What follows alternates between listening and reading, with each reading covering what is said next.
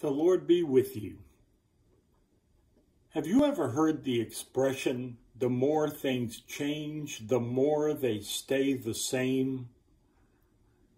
This Sunday we are going to take a walk into the book of Esther, which is a book that certainly would agree with that expression, that gives evidence that the more things change, the more they stay the same.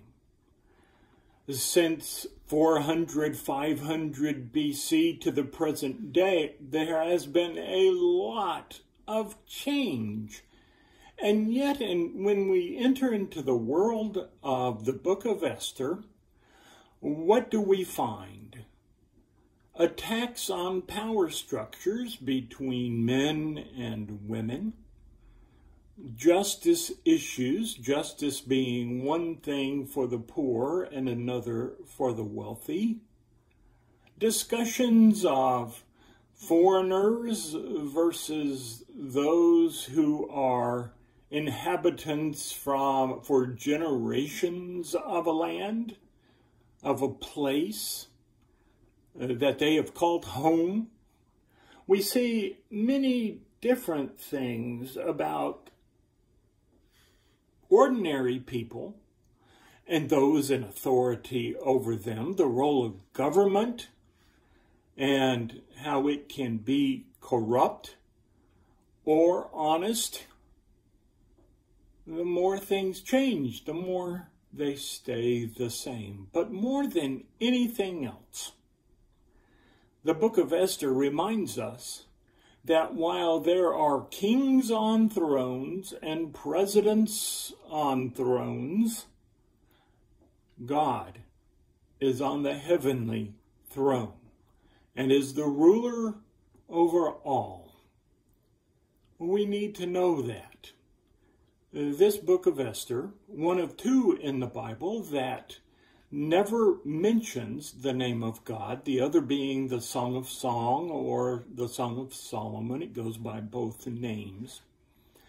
And even though these books never mention the name of God, when you finish reading them, you know you have just experienced God on every page.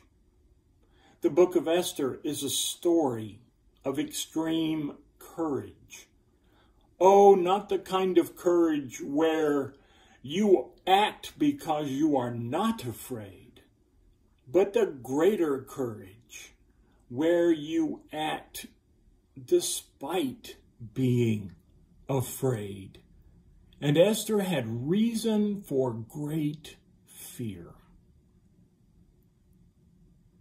What does fear stop us from doing? How does fear stop us from truly living our lives?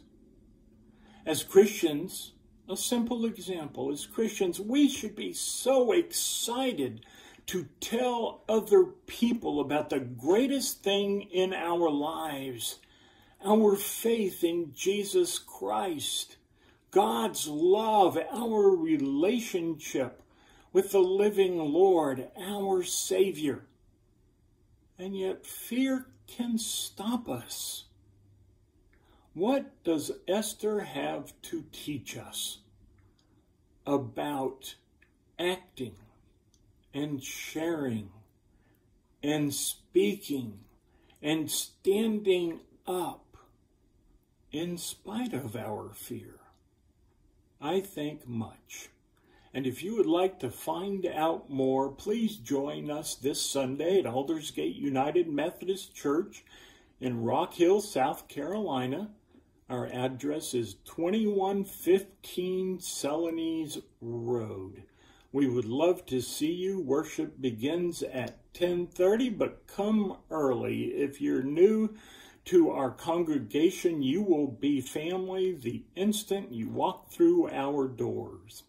And we would love to see you and welcome you and give you a place to belong. Until then, may you know God's peace. Amen.